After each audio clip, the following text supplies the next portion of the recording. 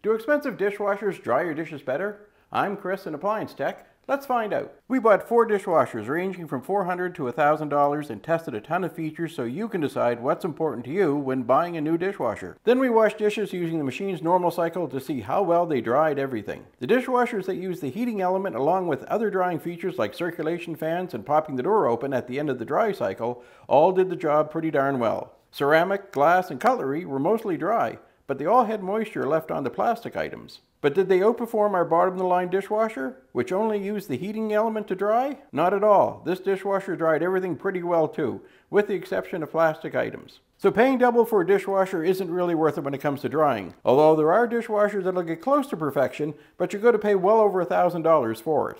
We did a lot more testing, so follow us to find out what features are worth your money.